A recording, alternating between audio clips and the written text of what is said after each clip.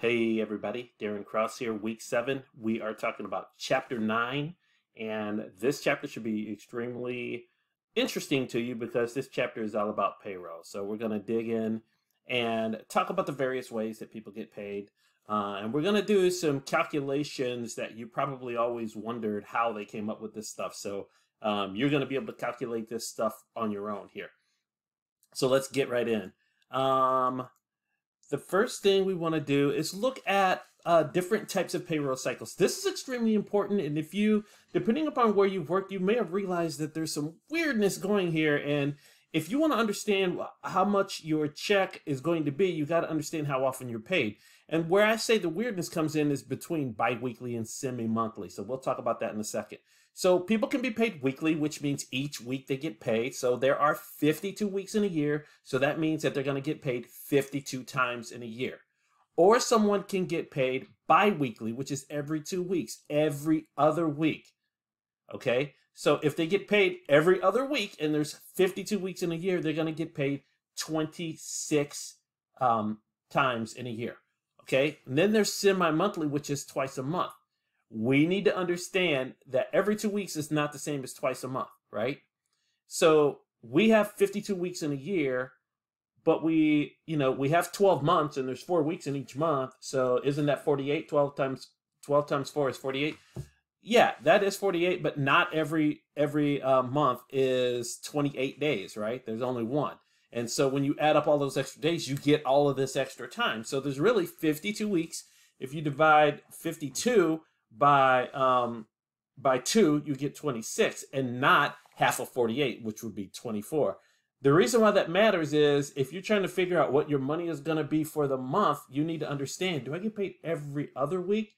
Because what's going to happen is a couple of times a year, you'll get paid an extra check. And if you pay your bills monthly, you'll say, hey, I have an extra check here, and it doesn't seem like there's anything that this is supposed to go on.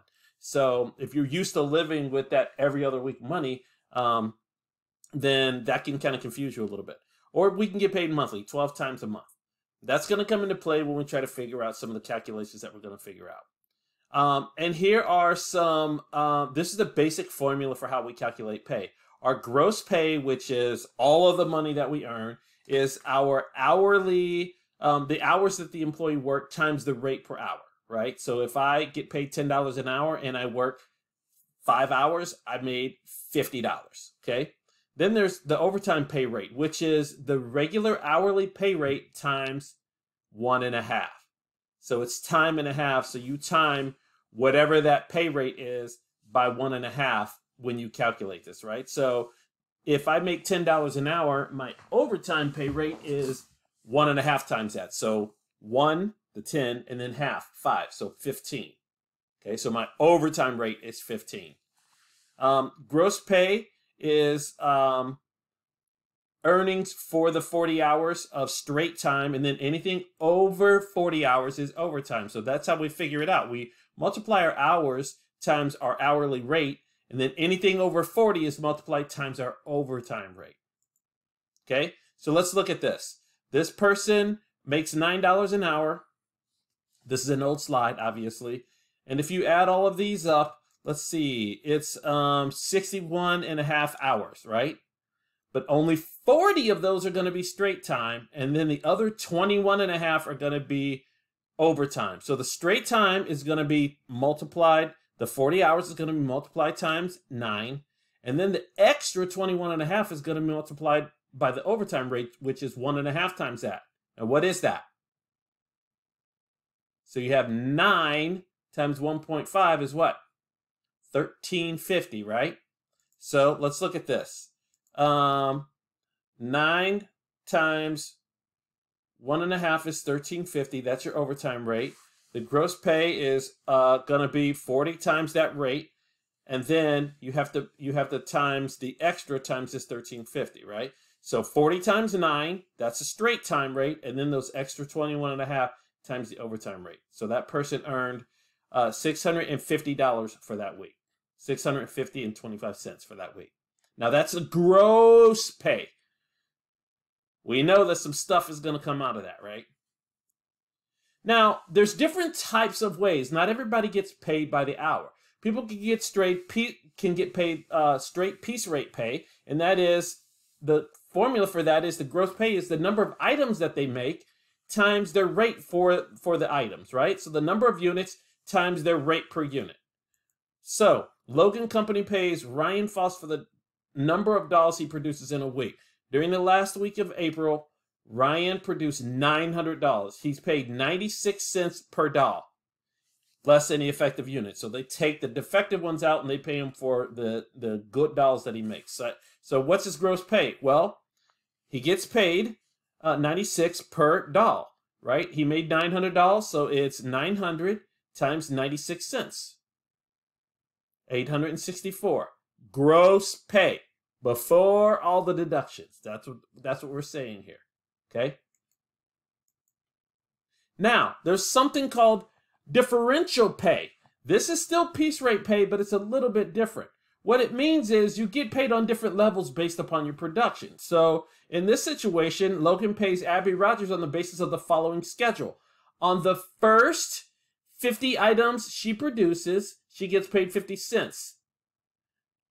On the second 100, if you see here, that's actually 100. So 51 to 150 is 100. So from item number 51 to 150, she gets paid 62 cents.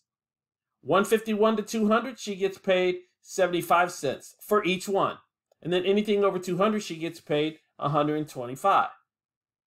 So you don't say, if it's over 25, multiply everything times, or if it's over 200, multiply everything times 125. No, you make 50 cents on the first 50. So if you make 50 items, you're going to have 50 cents times 50, which is what, $250? No, $25. $25 on that, right? And then if you make 51, you'll make $25 on this, and then you'll make 62 cents on that one item. Right? So she made 300. So here's how we do this. This is how to do this. How many are in here? 50. How many are in here? 100. How many are in here? Well, 151 to 200, that's 50. So 50, 100, 50, you have 200, right? And then how many are over 200? 100. So we know that it's going to be, right off the bat, you know that if it's going to be over 200, you know how many it's going to be over, right? So if there's 300, you know already there's going to be 100 over this. And then everybody who works at places, they know their pay, right? So this is going to be 50 here, 100 here, 50 here. Right? So if you count 1 to 50, there are 50 units here. If you count 51 to 150, right? So basically 51 to 150, there's going to be 100 units there. And then if you start counting at 151 and count to 200, that's 50. Because all of these are going to equal 200 before you get here. And then anything over 200, you get paid this rate.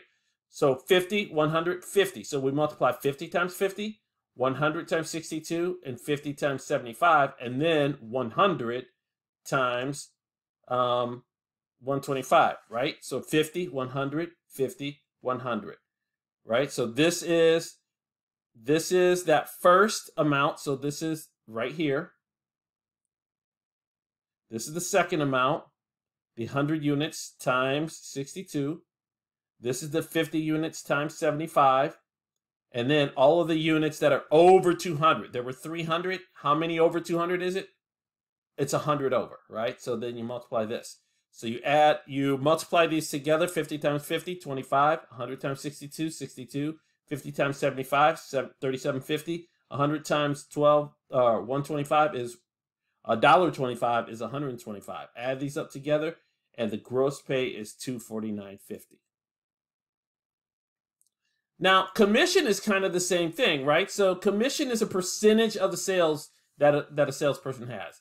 And a draw is an advance on that commission. A draw is a loan. So that draw has to be paid back. A lot of times people work commission, and they just so that they can live, in case they don't have any sales, they get something anyway. But then if they sell something, they have to pay that loan back, basically. Okay? And the reason for that is people want to make sure that you can eat while you're doing stuff. But if you If you're working for years, if you work for a year and you haven't sold anything and they have to keep drawing, loaning you money on the draw, trust me, you're going to get fired. They want you to sell something, and it's worth it for them to pay you because they know that you're going to be selling something and that they're going to get paid. So let's look at how this works. Logan Company pays Jackie Okamoto a straight commission of 15% on her net sales. So net sales are the total sales less any returns that come in. In May, Jackie had net sales of $56,000. Logan gave Jackie a $600 draw. A draw is a loan that has to be paid back. What's the gross pay? Well, 15% on her net sales. What of her net sales? 56%. So it's 15% of 56 or 56,000. 15% of 56,000. And then once you figure that out, 15% of 56,000 is 8,400. Then you have to take that draw out of there because that's a loan. So her net pay is going to be $7,800. Or the net for this, but her gross pay. This is gross pay before anything is taken out. Now, just like there's variable piece rate pay, there's variable commission as well. So up to 35,000, 4%. Anything between 35 and 45. So this is 10,000. This should be actually 3501, right? Yeah, it is. Excess of 35. So that's anything from $35,001 to 45,000. And this should be over 45,000, which is 45,001 and above, right? So anything between here is 6%, and anything above this is 8%. So on the first 35,000, the commission is 4%. On the next 10,000, the commission is 6%. And anything over 45, see, this is 35 plus this 10 is 45. Anything over 45 is at 8%. Okay, so we're calculating 3 different rates here. So last month, Jane Ring's net sales were $160,000. All right, so she's way over 45. But we know how this is going to go. Right off the bat, take this 160 from the 45, or 45 from the 160, so you know what's above 45,000, and then you know that 10 is going to be here and 35 is going to be here, right? So that's what we did. We took that 45 from 160 and we got 115, and that's what's going to be at 8%. And we know that this is 10%, and we know that this is 35 or 10,000, and we know that this is 35,000. So 35,000 times the 4% is 1,400. The middle 10,000 here times this 6% is 600. And then anything above this 45,000 is going to be at 8%, and that's 115,000, right? So 115,000 times 8% is 9,200. Add all of these together, you have 11, you have 11,200. And this is gross pay. Now, sometimes people get a salary plus a commission, right? So they get their money and then they get a commission. So Logan Company pays Joe Roy a $3,000 monthly salary plus a 4% commission for any sales over 20,000. Right? So usually when there is a salary and a commission, they usually say that you have to have a minimum, you have to have minimum sales. Okay? So minimum sales, because they're saying, well, we're not gonna pay you on that. We're already paying you $3,000. So any sales that are over $20,000, they actually pay 4% for. So last month, Joe's net sales were 50,000. So he's going to get this 3,000 plus any amount, 4% of any amount over 20,000. Well, how much over 20,000 is this? 50 minus 20 is 30. So he's going to get $3,000 plus 4% of 30,000, right? So 3,000 plus 4% of the amount over 20,000, which is 30,000. So this times this is $1,200. 3,000 plus 1,200. They didn't do it out here, but 3,000 plus 1,200 is 4,200. Okay, so those are the ways that we earn our gross pay, but let's understand what's going on here, right? So there are different things that we'll see here on a payroll register. And let's just talk about some of these things, and then we're going to go into this, right? So right here, we have the allowance and marital status. So this is saying married with 2 allowances. Okay, that's going to come into play when we figure out federal income tax later. What is our cumulative earnings? In other words, what have we earned before this payday, right? What's the earning per week? And then what is the regular pay, right? So regular, if there's overtime, this is the gross pay. And then what's the cumulative earnings including this date, right? After we run this payroll, what is the new cumulative earnings? This is our FICA tax, so that's composed of Social Security and Medicare, and we're going to talk about that.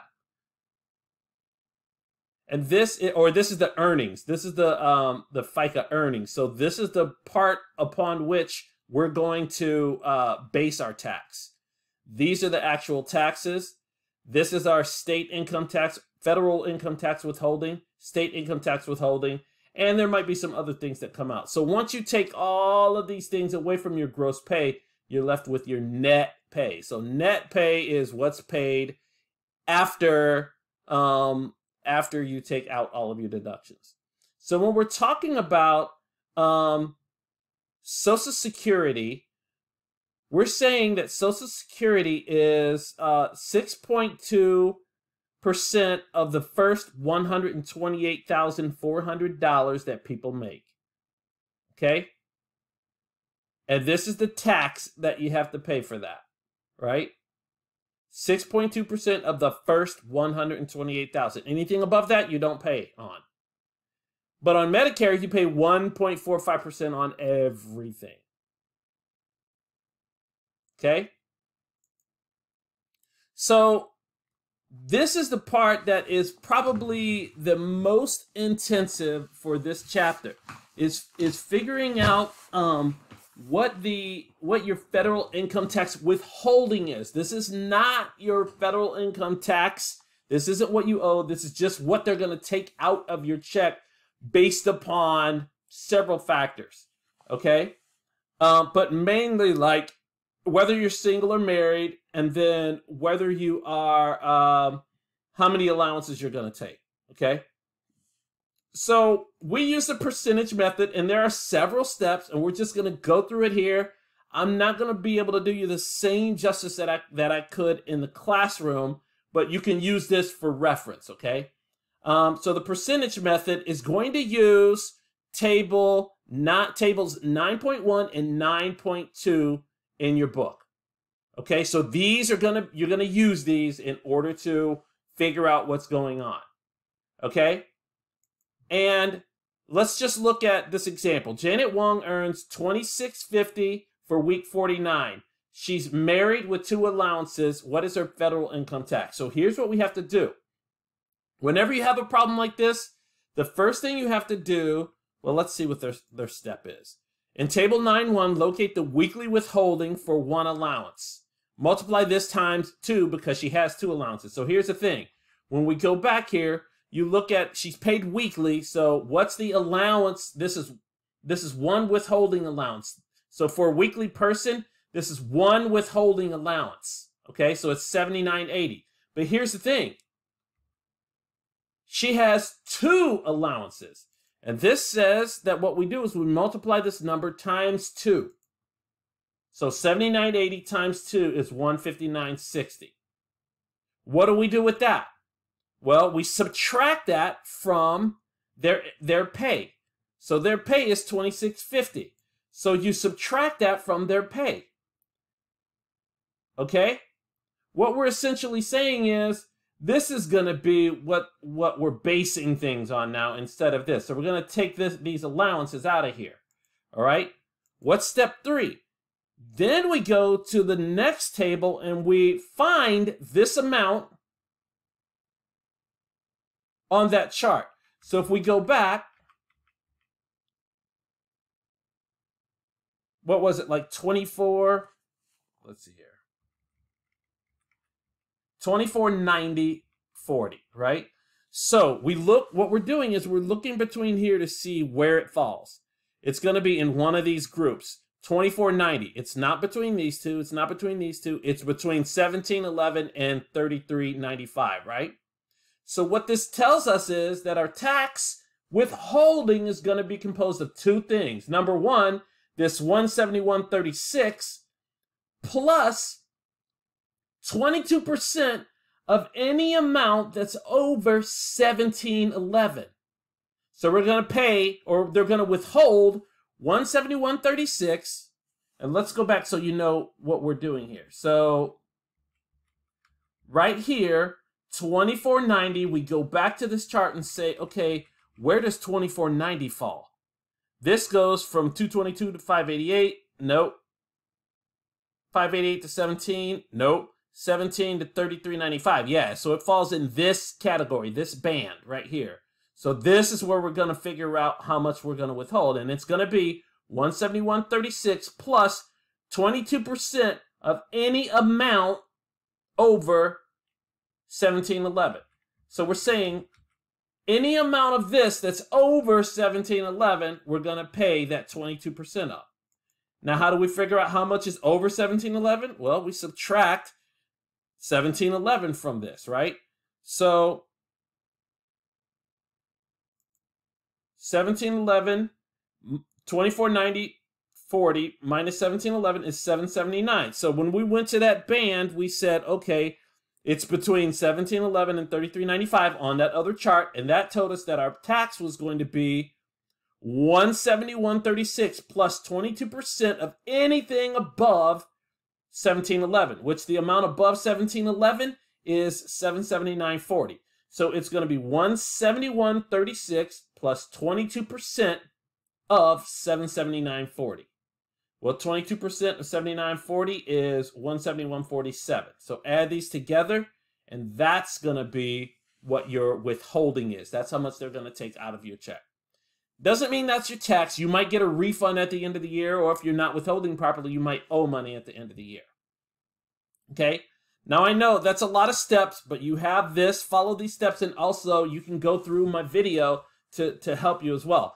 Last resort, if you're having trouble working something out, by all means, reach out to me and I can help you. Okay? Now, let's talk a little bit more about FICA and Medicare. There's a couple of things that I want you to understand. First of all, these are employee deductions, but also this says funded by the Federal Insurance Contribution Act.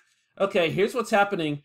When you pay this money, which you absolutely do, your company also pays this money. They match you. I don't know if everybody realizes. So when if someone's agreeing to pay you $10 an hour, they're agreeing to pay you $10 plus a little bit more, at least like 7.8% more, because they have to pay for this as well. You pay, but then they also pay, and the Medicare is your Medicare is funded by what you pay into the system and then what your company pays. So there should be a lot there.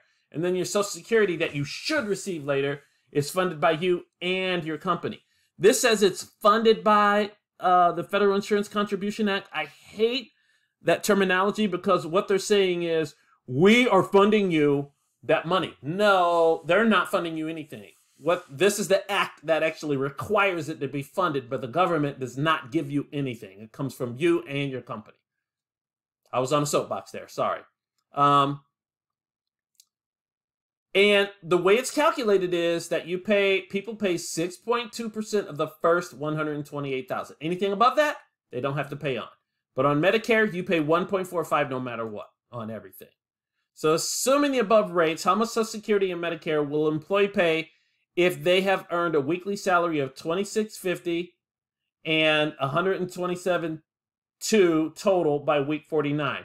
Okay, so here's the thing. They've already earned $127.2. So how much is left? You have to subtract this, right? So this is what, $1,200?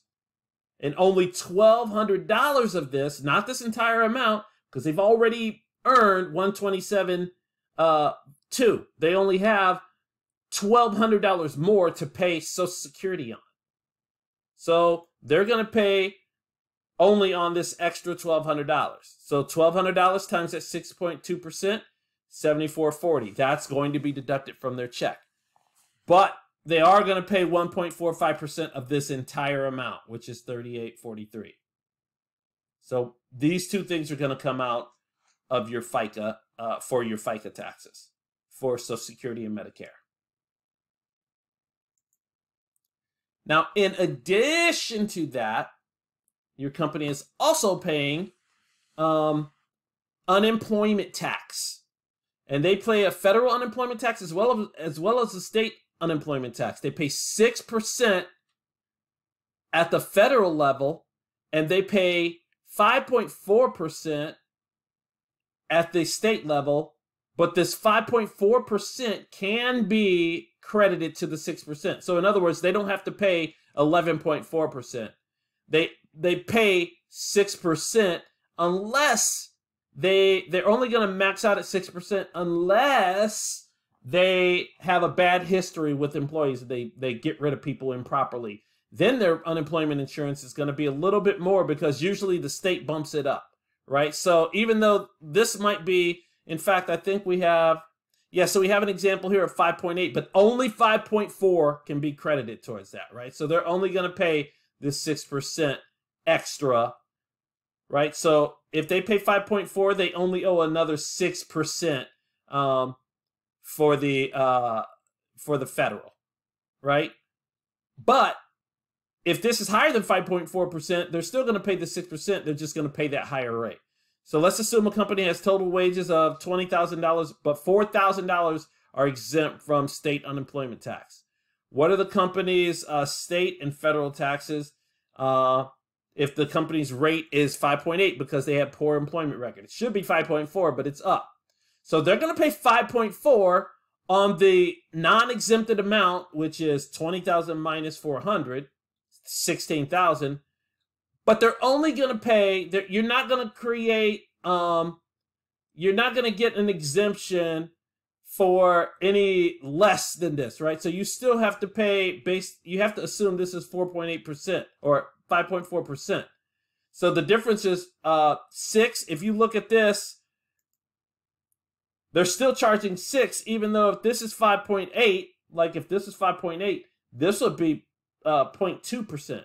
No, you still have to pay the 0.6. So 16,000 is the amount that it's based upon. 16,000 times that 5.8% is 920, and the 16,000 times the 0.006, 0.6%, is 96. This isn't 002. You don't subtract these. This is just how only 5.4 is creditable to the federal. Okay?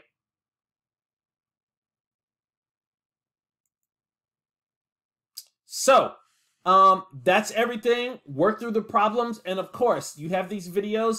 But like I said, if you find that things are a little bit challenging, look at this video again, or you can reach out to me. By all means, reach out to me, set up a time, and I'll help work you through whatever your challenges are. So good luck, everybody.